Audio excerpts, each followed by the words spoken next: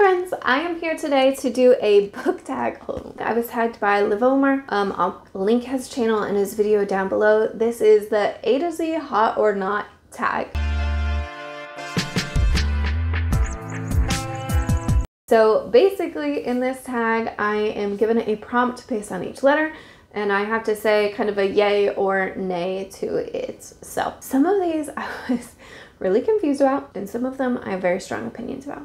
Let's get started. Okay, my goal is to maybe put up a book in each category for this. Don't hold me to that. And if it starts to drop off towards the end of the video, just pretend like I was successful in this goal. But let's get started. The first prompt is audiobook, which obviously thumbs up for audiobooks. I think people who say audiobooks are not real reading are missing the point of reading, which is to enjoy a story in my mind and maybe learn something. And you can do both of those things with audiobooks. So I know it may be using your ears instead of your eyes, but it's still using one of your senses to enjoy a story. There are so many people that audiobooks work better for, or they're not able to maybe read a book in physical form. And I think saying that they're not reading because they can't physically complete the act, or may choose not to, it seems silly in my mind. Okay, B. B is for Bibliophile. I've never heard of this, but apparently it is someone's formative years or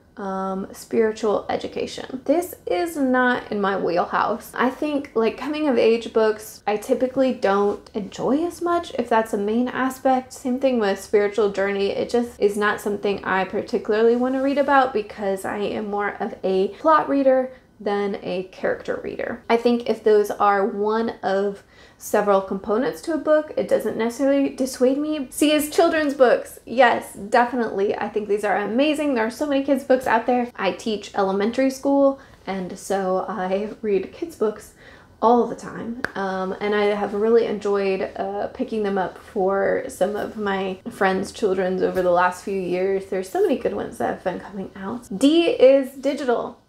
Another thumbs up. I personally don't read as much digital because I myself prefer a physical book, but I do have my Kindle and I really enjoy it for books that I don't own. It's a great way to figure out if you like a book before you buy it, which is a habit I need to get into, to be honest. E is experimental. I don't know what that means. I don't know what an experimental book is, but I'm gonna say no. As a reader, I like a comfort read. I'm totally fine if my romance follows the same happy ending every single time. If my fantasy book has all the characters alive at the end, like I don't really need the twist. I enjoy a twist, but I don't need it to enjoy a book, if that makes sense. I doubt that's what they mean by experimental. F is for fantasy. Thumbs up, obviously. I am majority a fantasy reader. I like sci-fi. I'll read historical fiction and classics and literary fiction. I'm trying to get more nonfiction in, but I would say a good 90% of my reading is fantasy. And I have to not make myself step out of fantasy, but remind myself that I do enjoy books outside of fantasy. G is graphic novel. I love graphic novels. I have a lot of good ones on my shelf. It's something I've come into pretty recently, like really since I started booktube. I didn't really pick up graphic novels because I didn't really know what to expect with them. And so I kind of stayed in my comfort area as a reader, but booktube has really helped me step out of that comfort zone and feel safe stepping out of that comfort zone as a reader, and graphic novels are one of the joys that I have discovered. H is for horror. Mostly a no for me. I have liked a few Grady Hendrix things, but that's really the only horror that I read. I cannot do scary movies. I am someone that is heavily influenced. Like I will have nightmares if I watch scary movies for days afterward. And there are times I can't even like play scary video games. If a video game has really intense music in the background, I will have dreams based off of that as well. So no horror for me, thanks. I have, like I said, read a few Grady Hendrix, and I think the reason those work for me is because the way he writes, it's a lot of like everyday life struggles and then a very terrifying event, and then everyday life struggles and terrifying event. So it's a little bit easier to manage. I is for inspirational. I don't know why. It just doesn't click with me. As a reader, I think, again, inspirational stories tend to be more character focused and character journey, and I am a plot reader. I want there to be something happening. I really struggle with books where we're just following someone's life and everyday activities. I don't get engaged. I don't necessarily connect with the character as much. So yeah, I could take it or leave it, really. J is journalism. I don't know that I've ever specifically read a book based on journalism, but I do like the Serial podcast, and that's a lot of investigative journalism, and I've really liked that. I just have never picked up a book in that style. If you have any books that kind of follow the investigative journalism kind of genre, I guess, let me know, because I'd be very interested to see how that reads as a book versus a podcast. K is for kitsch, which is like sentimental value and appeal. I'm thinking like nostalgic, and if you've seen me reading, you know that I love a good nostalgia read. I have a ton of kids books that I go back to. I really love to reread things like The Phantom Toll Booth, Little House on the Prairie, because those are very nostalgic books for me personally. So I'm 100% about rereading and going back to what you loved. Now there is a danger to that, because sometimes you reread something and it's just not, it doesn't hold up anymore. But I think those solid reads, finding out that they've stayed solid into your adulthood and learning something new, taking something new from the story, makes it even better in my mind. L is for library. Thumbs up for libraries. I think they are such a valuable part of our society. I think they should be funded, praised, used, loved, and supported. And like, there's so many services they provide outside of just books that are so important to a community. And yeah, libraries get all the love. M is for mystery. I don't like horror, but I do love mystery. I think it's not a genre I read a lot, but every time I do, I really get invested in the story. Yeah, I like mysteries. N is for nonfiction, and I'll give it a thumbs up. This is one I want to like more than I do, I think. There are times I find some really good nonfiction books, and then there are times where it's kind of a slog to get through. And again, that just comes from, for me, reading is more about a release and a break, and I want to have fun. And so every time I read a nonfiction where I'm learning something, I'm enjoying learning that, but it takes me longer to get through because I think my brain has to work a little bit harder sometimes. And so it's not that I don't enjoy them, it's just I struggle a little bit more to get through them, and sometimes that can feel a bit taxing. O is for omnibus, and I'm gonna say no, I don't like omnibuses. I think it messes with my sense of accomplishment and achievement, and it kind of breaks the rules that I have set for myself and the routines that I've set for myself. For example, I'm reading Arcanum Unbounded, which is a set of like short stories, so similar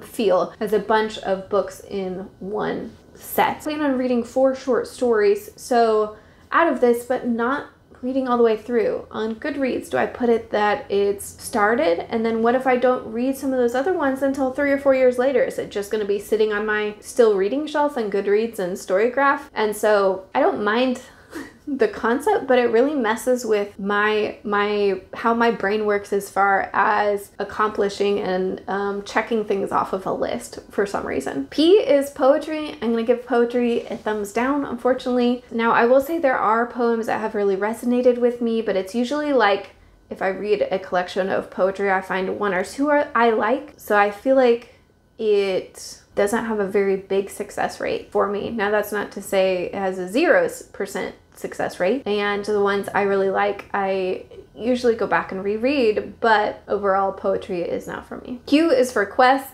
Love a good quest. I love a checklist, a task list for myself and for my characters. I think it's as simple as that. R is for romance, and I do love romance. I love the new kind of wave of fantasy romance, romantasy. It just checks all the boxes for me. I am not one of those people that thinks it's something that's like a vice or a guilty pleasure. I just love it. S is for science fiction, and I read a lot of science fiction. I do think, again, there are more like older science fiction that don't quite resonate with me as much. So it's not something I read as much as fantasy, but one of my all-time favorite authors is Becky Chambers, and she is just the queen of sci-fi in my mind. All right, almost done. T is for translated works. Thumbs up for sure. I think this is something I wish I was more aware of. I wish was more common maybe in the booktube space. I'm not very good at going out of my way to pick up translated works. Obviously there is importance and value in sharing stories and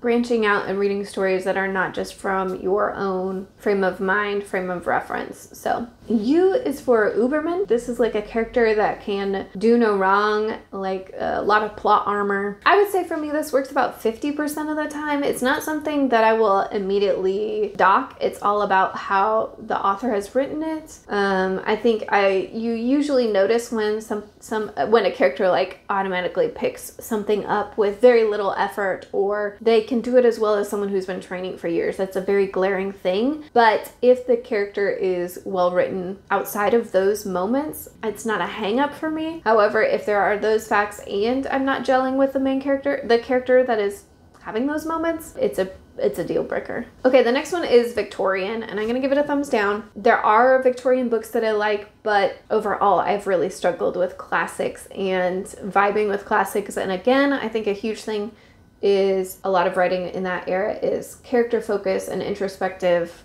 and not plot. W is for Western, and I'll be honest, I have no idea. I don't think I've ever read a Western in my life. So to be determined how I feel about Westerns. I don't know that I'll ever pick up a Western. It's not something I'm looking for per se. X is for X-rated. I like a little smut in my books. I enjoy Crescent City. I like the ACOTAR series. As long as there is buildup, I can't just jump straight into it the same way I can't just jump straight into Insta-love. There has to be some level of development for me, but yeah, I enjoy it. Y is YA. I have a lot of YA books on my shelf. I enjoy them just as much as my adult fantasy. So the last one is Zeitgeist, which is spirit or mood of the times. I don't know what this is either. I don't know what spirit or mood of the times. I don't know how to relate this to any of my readings, so sorry. The last one's just kind of a ambiguous thumbs down. Anyway, I'm not gonna tag anybody, but I would love if you watch this video and haven't done this tag to see how you feel about some of these things. If you are a romance reader, if you read some of those more character-based books or Victorian era stuff, let me know, and I will see you all later. Bye, friends.